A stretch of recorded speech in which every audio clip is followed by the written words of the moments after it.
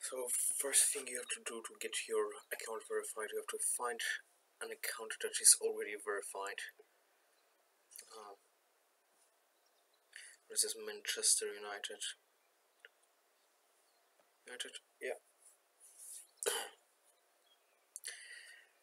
Now if you click here, which I did right now, and then here, nope, here, yeah. Now what you have to do is copy all of the text. Yeah, that's good.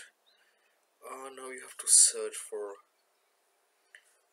your account which is not verified. Just search for a random thing, random videos, why not? What you have to do is you have to press this again, and then you have to click on the profile name you want to verify. Okay, if you go to the end of the code and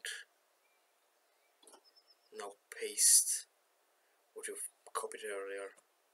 Wait. Paste. Now press this. Press this. Okay. If you can have a look that now the account is verified. Of course, it will only last till you refresh the page, and